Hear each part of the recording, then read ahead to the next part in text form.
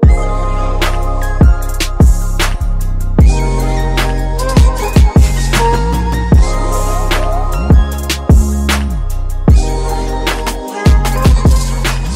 is up guys, this is Tito back with another video on the Redmi Note 7 Pro, and today in this video I'm going to be showing you the latest ResurrectionRemix ROM on this device.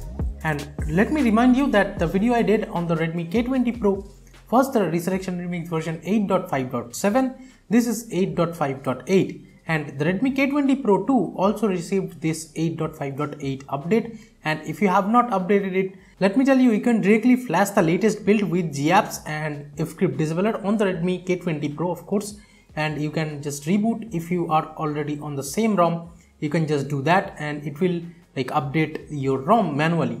So make sure you do that. But here I have clean flashed this ResurrectionRemix 8.5.8, and if you have not seen the flashing guide video, I will recommend you watch that flashing guide video for the Redmi Note 7 Pro from here and just flash the GApps, because let me show you here. As you can see, GApps and firmware are not inbuilt, so it needs the GApps and firmware. So I'll put all the links in the description box below, do not worry. So just flash the firmware file and the ROM file, then GApps file, and you can reboot. And here as you can see, it says OpenGApps is recommended. So from OpenGApps website, I have used the ARM6410.0 Nano version. Now let me show you the stock launcher quickly. Well, I have been using a default wallpaper over here if you are curious about this red wallpaper. And to the left of this launcher, we have the Google's Discover page.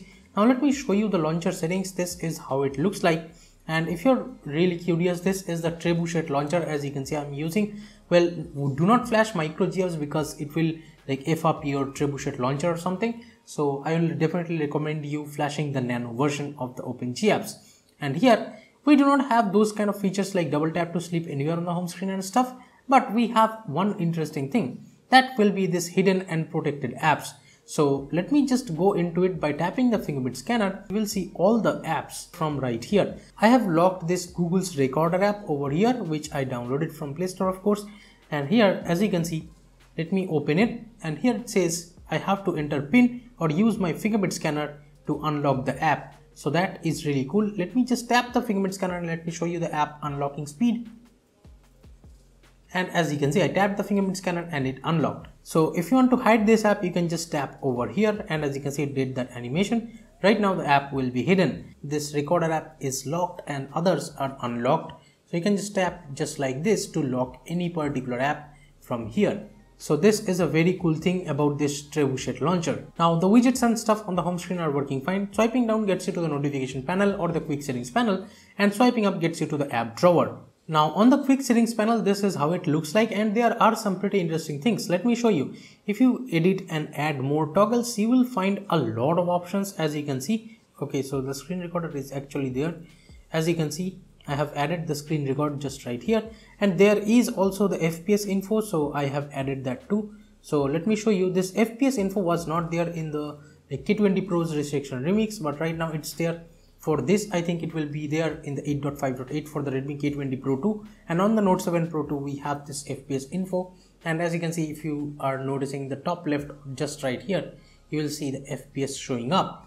Now let me show you the screen recorder. This is pretty much the same screen recorder which was there earlier, and you can record videos up to 20 Mbps on this screen recorder, and you can have the audio source as internal or microphone audio. And this is how the Android version section looks like, and pretty much you can see this is based on Android 10, of course. And here we have the ResurrectionRemix build name as this 16th August 2020 8.5.8 ResurrectionRemix OS Q version, and this is the official version, of course. And of course, again, this is the 16th August 2020 build. Here it is mentioned again. And if you notice, the security patch is latest of August 5th 2020. Then we have the kernel version as this Azure Perf Plus kernel. Now in the system panel, again, we do have this system updater. I don't think it will work just right now. And in the gestures, we have the system navigation gestures, from where, let me show you, you still get these kind of settings where you can adjust the gesture bar size, this navigation bar size and thickness and stuff. So you can adjust the size and the thickness both over here still, and you will have a lot more customizations over here too. So that is pretty cool. Now let me show you, earlier I did not show you the classic section of the customization. So in the resurrection tools, if you have seen the K20 Pro's Resurrection Remix customization video, you will see that the customization panel is kind of like has like vertical and horizontal both scrolling, which makes the things a little bit complicated in my opinion. Right now I just want to change this dark theme background to pitch black, let's assume. So where do I go from here? So right now I will go to this interface, and as you can see the background has some kind of bluish tint. I don't know if you can actually see it, but yeah, this dark theme also has a bluish tint in the background. It does not have pitch black kind of thing, by default at least. You will go to this resurrection theme section, and from here you will see this dark theme is enabled, of course. Now you will see the system theme section. Here we have stock, solarized dark, baked green, then choco X, pitch black. Let me just enable the pitch black quickly, and as you can see the background just totally turned dark. And here we have dark gray, material ocean, resurrection clear, and charcoal black, etc. You can also use this with the resurrection clear, but I think the pitch black is the most like useful thing. Currently I'll just disable the dark theme for the time being. Now here we have the header style. You can have it on black, gray, and light gray, and transparent. Then we have the accent color picker from here, from where you will have the gradient color kind of thing, like this customization that you can do everywhere. And as you can see we have this gradient over here. Now let me just go back. Here we have the preference switch style. You can change the switch style to anything else from here, the toggle style in the settings and stuff.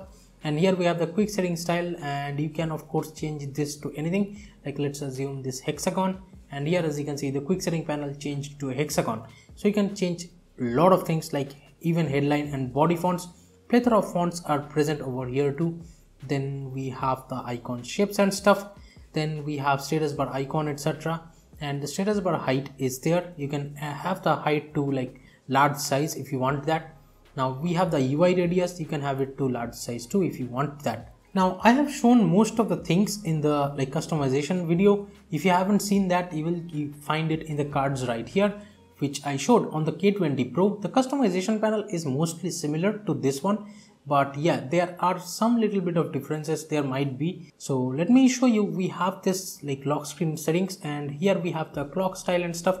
You can customize the lock screen clock from here, of course. Like you have thorough customizations over everything, like this lock icon and stuff. You can disable that. And here we have the lock screen timeout too, so that is pretty cool. Custom notification count option is there.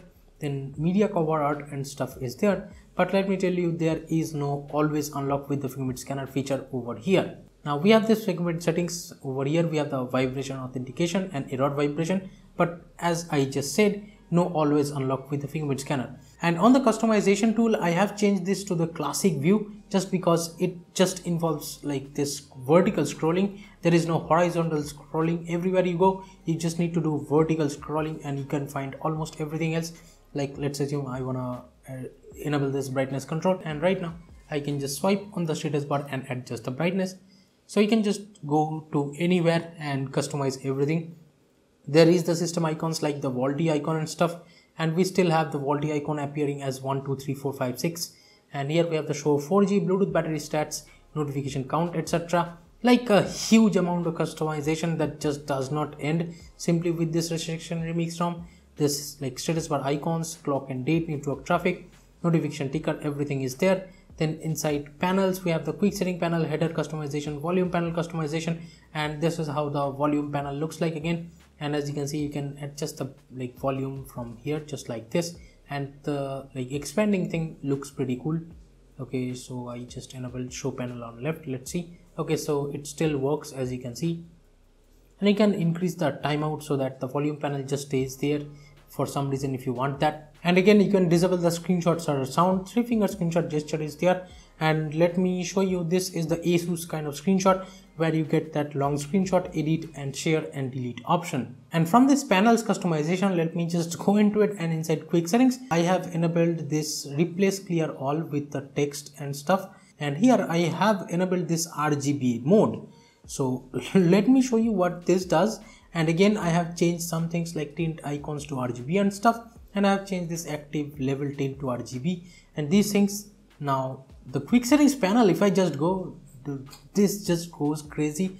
As you can see from here, you will not find this in any other custom ROM, pretty sure. but yeah, here you can find it. The whole quick settings panel does this kind of RGB on the quick settings panel, so that does look really cool, but I don't know how many of you guys will use it on a daily basis. But yeah, this is pretty colorful. And here, as you can see, we have the clear all button for the notifications and stuff. So you can just clear all from here if you enable that option.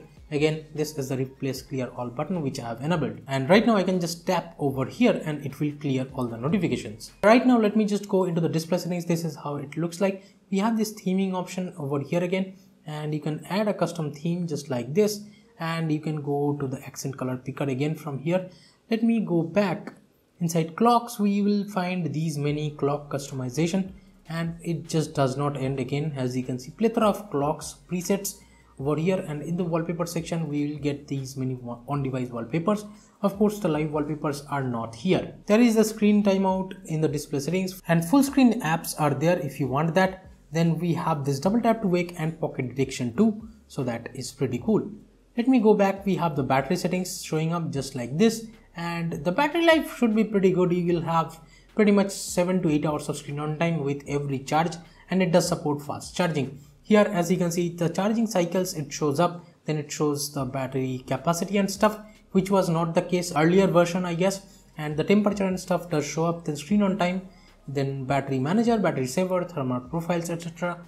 If you want to see the full usage, you can just click on the top part over here where it does that animation, and you will go to the full usage of the battery section. Now in the sound settings, we do not have the Mi audio direct for some reason here, but let me show you. We have the audio effects, so you can use audio effects, but we do have this vibrate for calls option. Then we have some other sound settings like screen locking sound, charging sound, etc., charging vibration and stuff. Everything you can enable or disable. There is also this violet parts where you will find the Mi audio direct, and here, as you can see, Mi sound enhancer is enabled, and I have turned it on with the youth edition, and this is working totally fine. Even if you have the audio effects turned on, it won't matter. With the Mi audio direct 2, it will work. The sound output via the headphone jack and Bluetooth as well over here is great, not a problem with that. Now let me show you the security settings. Here we have the fingerprint and face unlock. So right now, let me just show you the fingerprint scanner speed first, and it unlocked. Let's try it again. Unlocked. Now let's try it with the right hand's index finger.